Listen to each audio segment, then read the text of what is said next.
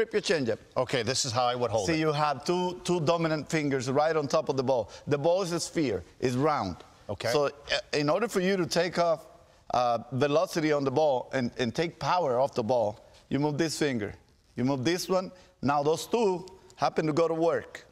See, the circle changeup, you don't have to really keep a circle on top of your fingers. All you have to do is use this one to manipulate the ball or wherever you feel comfortable, but the ball needs to feel heavier on this side. And that's exactly what Cotton is doing with his changeup. Yeah, but these two fingers come into play.